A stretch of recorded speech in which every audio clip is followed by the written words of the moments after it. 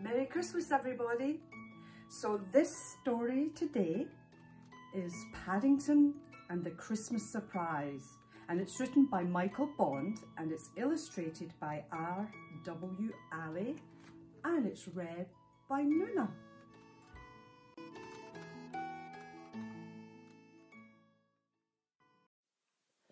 One Christmas, Paddington announced he was taking the Brown family to Barkridge's store to see Santa Claus. "It's very good value," he explained. "Apart from meeting Mr. Claus, there's a sleigh ride through Winter Wonderland, and you get to visit his workshop at the North Pole. We might even see where he makes his marmalade." "I doubt if Santa makes his own marmalade," said Mrs. Brown nervously as Paddington led the way onto the escalator. "It would make all the presents sticky," agreed Jonathan. "Not to mention his beard," added Judy. "Besides, he's much too busy." "Oh, that's more than you can say for Barkridge's," remarked Mr. Brown gloomily, as he brought up the rear. "There's hardly anyone here." There were two signs at the top of the escalator. One pointed to Santa Claus, and one pointed to Winter Wonderland. "I think I may visit Santa Claus first," announced Paddington, "in case the sleigh gets stuck in the snow." He got down on his paws and knees in order to get a better look and make sure it wasn't too deep. Just then he looked up and saw a man staring down at him. "Are you a boy or a girl?" asked the store manager. "I'm neither," said Paddington. "I'm a bear." "You look more like a large, creepy Crawley to me," said the man distastefully. "Perhaps you had better come back next year when you've made up your mind." "Come back next year?" repeated Paddington hotly. "But I've brought my Christmas list. I thought it would save on the postage." The Browns were too far away to hear what was being said, but from the look on Paddington's face, they guessed something must be wrong. "Hurry up!"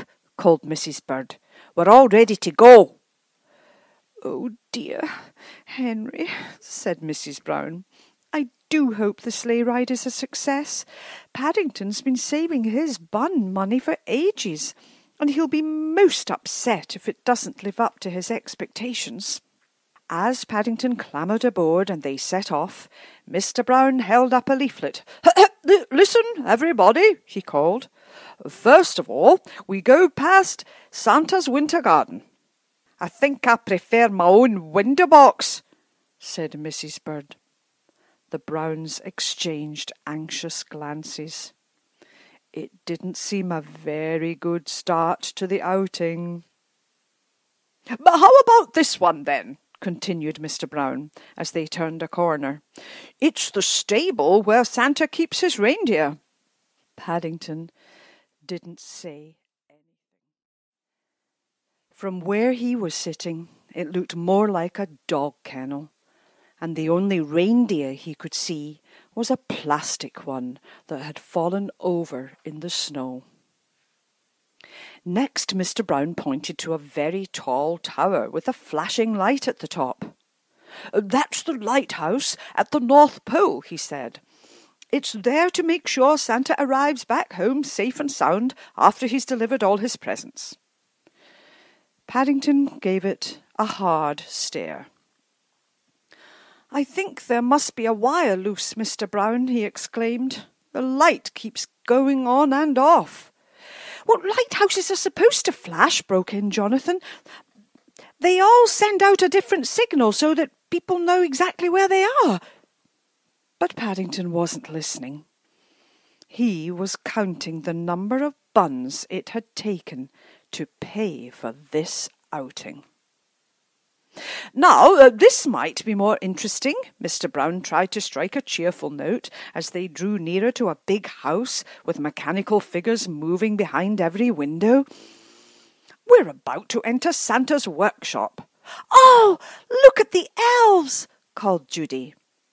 She turned round in order to explain elves to Paddington. But as she did so, she gave a cry of alarm. "Oh!" For he was nowhere to be seen. "Do something, Henry," cried Mrs. Brown when she saw what had happened. "Do something?" repeated Mr. Brown. "What can I do from inside the middle of a workshop?"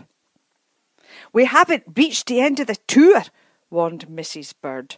"Paddington'll be most upset if he misses any of it." Oh, Mr. Brown tried to put a brave face on things.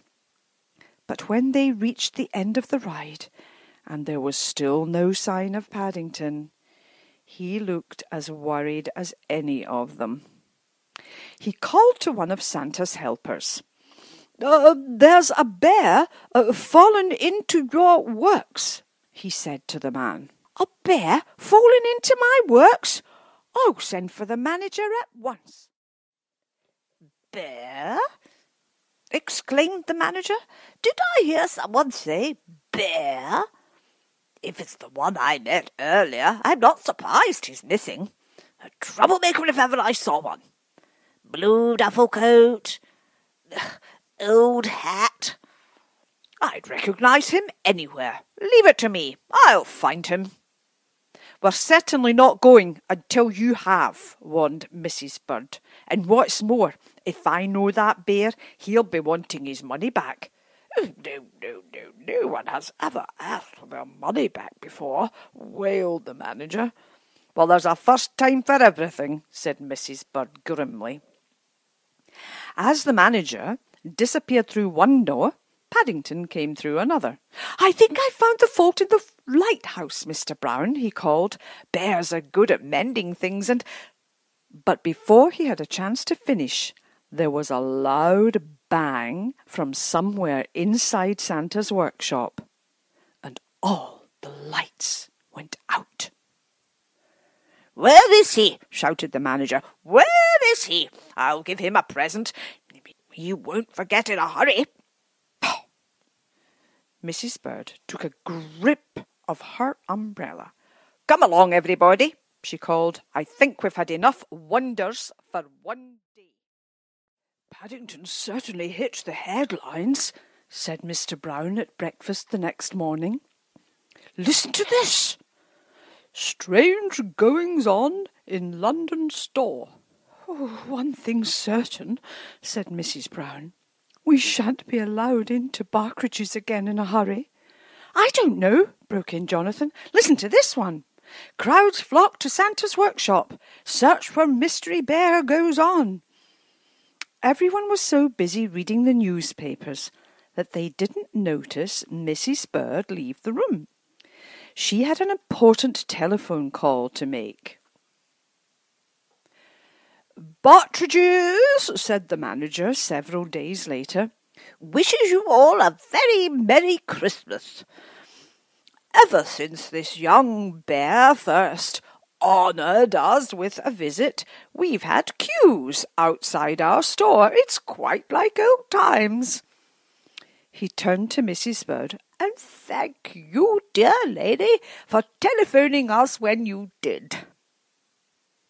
"Perhaps I could do more repairs for you," said Paddington hopefully. "But I don't think that will be necessary," said the manager hastily.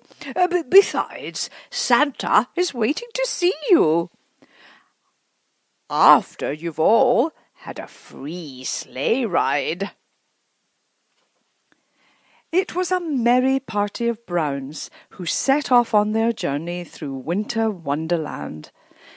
This time everything worked perfectly, and when they came to the end of the ride, Santa Claus was waiting to greet them. "Ho, ho, ho," he boomed, "and who have we here?"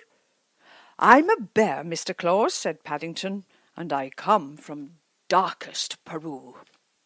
"Well," said Santa, reaching behind his chair, "in that case, I think I know just what you would like." Paddington nearly fell over backwards with surprise as Santa Claus held up an enormous jar. There was a label on the side that said "Homemade," and it was tied at the top with a big red bow. "It's my favourite, Mr. Claus," he cried. "How did you guess?" Mrs. Bird's face went pink as Santa gave her a knowing smile. "One of the nicest things about Santa Claus," she said hastily, "is that he knows exactly what everybody wants for Christmas. That's what makes him so special." "And he makes his own marmalade," said Paddington happily. "I knew he would."